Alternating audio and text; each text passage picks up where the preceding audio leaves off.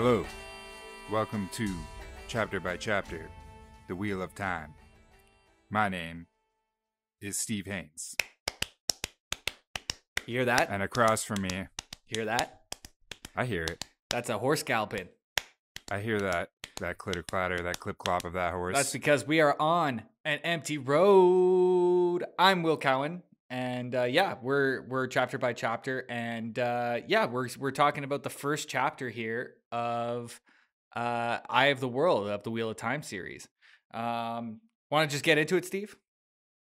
We're getting into it. This is our official first chapter episode. If you've missed the prologue episode, check that out, even though it's probably not necessary to keep going forward from here. But let's get into this book. I mean, all these episodes are like 8 to 10 minutes anyways. If you got 10 minutes, and most of us speed our podcast through anyways, we always go like 1.25 speed or 1.5 speed. So it'll take seconds. I don't do that.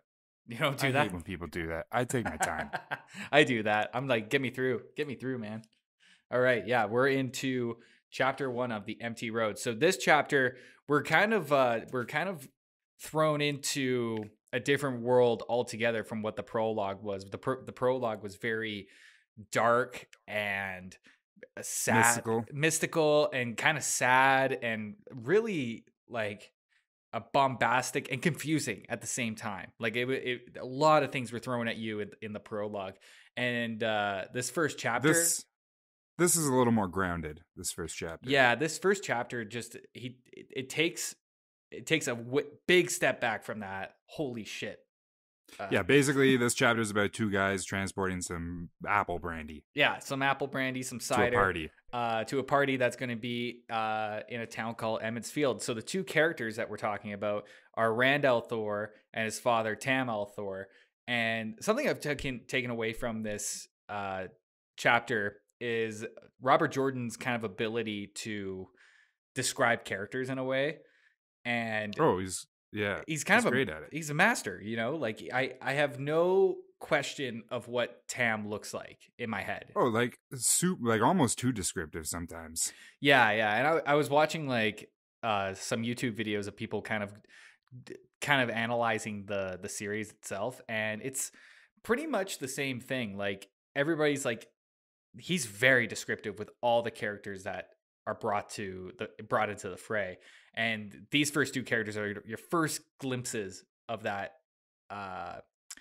descriptive. One of my favorite lines in this chapter is when he's kind of explaining Tam and how he's just this like solid dude, and that he can stand in a coarse river, I think it was the term, and like he wouldn't be stopped by that. I kind of love that phrase. That just like, okay, he's a solid dude.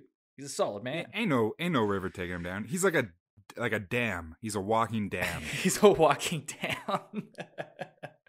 Yeah, and these guys, so father and son duo, and they work on a farm, and they're transporting goods to a town called Emmett's Field. And on the way there, I think this is kind of like one of the most important parts of the chapter. Rand, who I've read ahead a little bit, and I'm gonna spoil it. No, you can't. I think he's the main character. I'm gonna go ahead and say it. That's not a spoiler. Yeah. If you think. I think he's the main character. Anyways, it's likely. As they're going by, Rand sees this hooded character who he sees like a cloaked figure. Before he sees the cloaked figure, he feels the cloaked figure. Yeah. Something about the wind, right? Yeah, well, there's the whole thing of how it's colder than it should be. Yeah. That it's spring and it should be warm, but it's still cold. And then he feels like he's being watched. Yeah. Shortly before he actually sees a cloaked figure. And he also feels that he feels hate. He feels hatred. Yeah. From the cloaked figure. Yeah. He's like, this guy hates me. And I don't know what I did. I don't know what I did to piss this guy off. Now, this like for any like relatively experienced fantasy enjoymenter, what's the word I'm looking for here? Fantasy enjoymenter? Is that what you just said? Yeah, I just said fantasy enjoymenter. I think I'm looking for like fantasy enthusiast. For any sort of fantasy enthusiast out there. For all no, we're sticking with fantasy enjoymenters. Okay. If you're a fantasy enjoymenter out there, when they start talking about the hooded character, I immediately started thinking of ring rates. And this whole chapter kind of has a sort of a Lord of the Rings feel. I know it's probably kind of a cop out. I mean, if you swapped a couple names. Really, like think about it like as these characters kind of going into Emmons Field. Emmons Field kind of has that Shire feel to it. And I went looking around on the internet to see if anybody thought the same. And a few people have said that Robert Jordan's kind of goal at the very beginning of this book was to evoke an idea of Lord of the Rings, or to kind of like take that style of writing, or that kind of like setting. You know what I mean?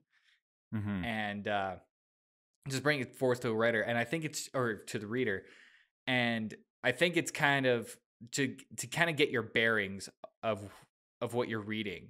You know what I mean? It's to kind of ease in that reader to this crazy world, because if it's anything what the prologue, if this series is anything what the prologue says, this is going to be deep. There's going to be a lot of phrases going around. Even in this chapter, there's some phrases that you're you mean book 1 of the 14 book series? Oh yeah, 50. It's going to be deep. I actually looked it up. You know how we thought it was 15? There's 14. There's 14 regular books. There's the main series, and then there's a prequel book. That's not that, like, it's you take it or leave it. It's a prequel book to the whole series. So there's 15. Gotcha. It's massive. Okay. So yeah, I get this kind of feel to of the Shire kind of being evoked from Emmons Field.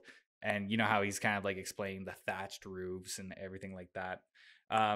We're also more or less kind of introduced to the world. So like there's certain terms, like they refer to Nynaeve. Like there's a character called Nynaeve in Emmons Field that's the Wisdom, who is kind of like a witch character. I'm guessing it's kind of like a leadership role.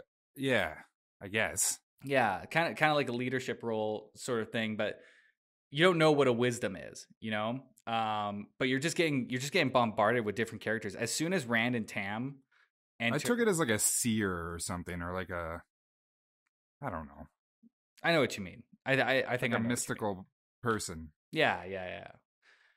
But as they're coming into town, you're just getting bombarded with different characters, and like each of them are as detailed as the next. So it's like it's filling out those pages quite quickly. What do you think about the names here? Like we're getting a whole bunch of characters right in the beginning here. So what do you think of the names?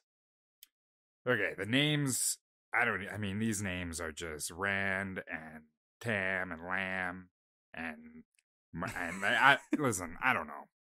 There's Matrim and there's a lot. These names, I kind of they don't feel like solid names to me. You know what I mean? Like they're just kind of like words picked from the air. You know? Yeah, a lot of them don't feel like names, but maybe that'll change as it goes on, and I get you. Yeah, I mean, like yeah, because it's such a deep series, like you kind of have to roll with it. When I was reading Dune, I was kind of thinking the same thing. Like, what are these names? Like, why these names? How'd you come up with this stuff? Is it just like nonsense, or is there a basis on it? And I'm gonna go out on a limb here and say that these names are kind of more or less based in nonsense, although they like make sense. They sound like names. Anything can be a name, but it's just there's not a lot of names we know. Like, yeah, I think there's a Matt. Yeah, there's Matt somewhere in there, but it only has one T. Tam, Days, like it's weird names, but that's cool. Yeah. I like a weird name. Yeah, why not? We've seen weirder names, and we'll probably see even weirder names in this series as we go forward. Anyways, they come into town. They land right in front of the Wine Spring Inn to drop off the apple cider or apple brandy, and that's where we're introduced to a couple more characters. Brandolin Alvear, who is the mayor and the Wine Spring Inn owner. And I kind of imagine him as like just like a big bald, I kind of want to say Dexter Jetster kind of guy. Yeah, I gotcha. Yeah, you know what I mean. Yeah, and then we're just big dude, big 4-armed alien. Look, man, it works. Obi-Wan. Anyways, we're also introduced to Rand's good friend Matrim, who we already talked about just a little bit. That's Matt, and he's right? That's Matt, yeah. So yeah, really, Matt there you go. That's the one real name we got so far, and it's actually Matrim. So make of that what you will.